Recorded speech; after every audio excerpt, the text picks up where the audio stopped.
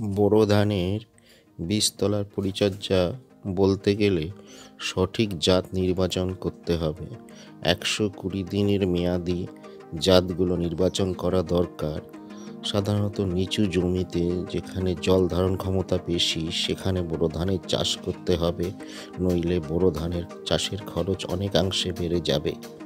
উন্নত জাতগুলির মধ্যে IR36, ললাট, ক্ষিতীশ, শতাব্দী, Annada, MTU 1010, MTU 1001, hybrid জাতগুলোর মধ্যে PA 6201, PA 6444, সহ্যাদ্রি এই জাতগুলো করা যেতে পারে।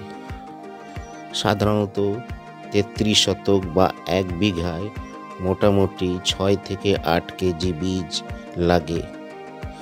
বীজতলা সাধারণত 10% জমিতে করতে হয়, অর্থাৎ 1 বিঘা জমির জন্য 2 কাঠা বীজতলা দরকার।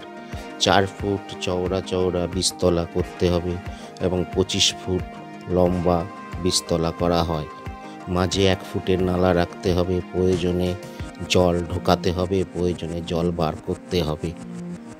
সাধারণত বীজগুলোকে অপুষ্ট বীজ থেকে আলাদা করার জন্যে লবণ জলে ভেজানোর দরকার। 10 লিটার জলে 1 কেজি 650 গ্রাম লবণ বা 375 গ্রাম ইউরিয়া মিশিয়ে তাতে 10 কেজির মতো যদি বীজ ফেলা হয়, তাহলে সঙ্গে সঙ্গে কিছু অপুষ্ট বীজ জলের উপরে ভেসে উঠবে। সেইগুলোকে বাদ দিয়ে নিচে জলের তলায় যেগুলো বীজগুলো আছে সেই পুষ্ট বীজকে বার 2-3 মিষ্টি জল বা পরিষ্কার জল দিয়ে ধুয়ে রোদে শুকিয়ে নিতে হবে। তারপরে বীজ শোধনের ওষুধে 10 ঘন্টা থেকে প্রায় 1 দিন পর্যন্ত ভিজিয়ে রাখা দরকার। বীজ শোধন ওষুধগুলির মধ্যে ব্যাভিস্টিন বা কার্বেন্ডাজিম 50% বা ম্যানকোজেব 75%, 3 গ্রাম প্রতি লিটার জলে গুলে বীজ শোধনগুলো সাধারণত করা হয়। এছাড়া যখনই বাজার থেকে সার্টিফাইড বীজ কিনবেন, সেই বীজটাকে 2 দিন সকাল 9টা থেকে 12টা পর্যন্ত 2 দিন ভালোভাবে রোদ খাইয়ে তারপরে পুষ্ট বীজ অপুষ্ট বীজ থেকে আলাদা করা উচিত। বোরো ধানে অনেক সময় সঠিক পরিচর্যার অভাবে বীজতলা লাল হয়ে যায়।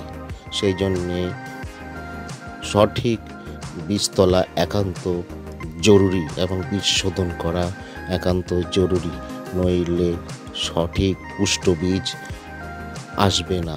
সঠিক পুষ্ট বীজ নিরোগ বীজই ভালো ফলন দেওয়ার দাবি রাখে। সাধারণত বীজতলার জমি তৈরি করতে গেলে 4 থেকে 5টা চাষ দিয়ে ভালো করে মাটি ঝুরঝুরে করে নিতে হবে এবং সেখানে কোনো প্রকার আগাছা থাকা চলবে না। বীজতলার এবং যদি খুবই ঠান্ডা হয় তাহলে বীজতলায় যদি গাছ না বাড়ে তাহলে রাত্রেবেলা পলিথিন ঢেকে রাখার ব্যবস্থা করতে হবে, নইলে সকালবেলা জল বার করে দেওয়া, সন্ধেবেলা জল ঢোকানোর ব্যবস্থা করা দরকার কুয়াশার হাত থেকে বাঁচার জন্যে। ওই গুড়ার থেকে ছাল হচ্ছে ওই পচে যায় আর লাল হয়ে যায়। লাল হয়ে ওই বীজটা যখন ইস্টা জায়গায় এর মধ্যে বেরোবে না, তখন হচ্ছে মরা শুরু হয়ে যায়। ও আচ্ছা আচ্ছা আচ্ছা। এর মধ্যে আপনারা কি দিয়েছেন বীজতলাতে ধানের? ধানের বীজতলাতে আপনার সার, সুফলা সার দিয়েছি, আচ্ছা, ফিডন দিয়েছি, পুরাটন দিয়েছেন? হ্যাঁ, আর আপনার হাইজিং দিয়েছি। জিঙ্ক দিয়েছেন? হ্যাঁ, জিঙ্ক দিয়েছি। আচ্ছা, ঠিক আছে। তো বলার উদ্দেশ্য হচ্ছে এখানে তো 4 ফুট চওড়া বীজতলা করা দরকার। উনি বড় বীজতলা করেছেন, তবুও বলে রাখা ভালো, বীজতলাতে অনেক সময় লাল হয়ে যায়, অনেক সময় ঠান্ডা বেশি পড়ে। তো ঠান্ডা যদি বেশি পড়ে ওই জন্যে তখন কী করতে হবে, বীজতলার যখন চারা একটু বড় হবে সকালবেলার দিকে জল বার করে দেবেন, সন্ধেবেলায় জল ঢোকাবেন, অথবা একটা পলিথিনের শিট ঢেকে দিবেন যাতে কুয়াশাটা না লাগে, এইটা করবেন। আর আপনারা জিঙ্ক EDTA বাজারে চেলামিন বা ইস্টা জিঙ্ক নামে পাওয়া যায়, 10 লিটার জলে 5 গ্রাম মানে ½ গ্রাম প্রতি লিটার জলে গুলে স্প্রে করবেন, তাহলে এই যে কমলা ভাবটা কেটে যাবে এইটা। আর যদি দেখেন যে পরবর্তীকালে ঝলসার মতো রোগ বা বাদামি দাগের মতো রোগ যদি থাকে, তাহলে 10 লিটার জলে 5 গ্রাম ট্রাইসাইক্লোজল 75% বাজারে বিম বা বান নামে পাওয়া যায়, এটি স্প্রে করবেন বীজতলাতে।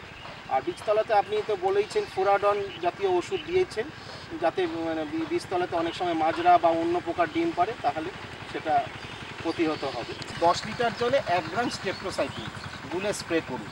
এটা হচ্ছে দেখবেন ব্যাকটেরিয়াজনিত ঝলসা রোগ হয়, মানে সেটাতে কি হচ্ছে, পাতাটা উপর থেকে ডগ থেকে একদম হলদে হয়ে হয়ে হয়ে এক পাশে আসে আসে নিচে নেমে আসে এবং মাঝখানটা সবুজ থাকে, দেখবেন এটা হয়, ধানে হয়।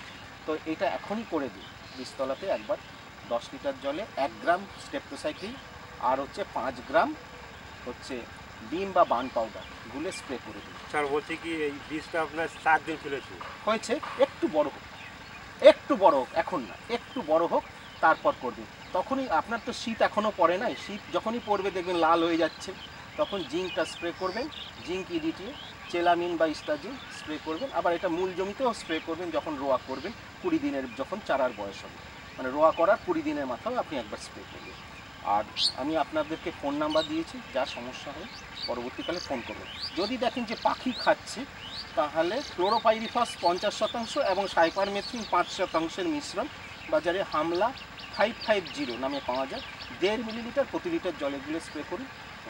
দেখবেন ওই গন্ধে আর পাখি আর বসবে না, নাহলে পাখিও খুশ মানে খেয়ে নেবে।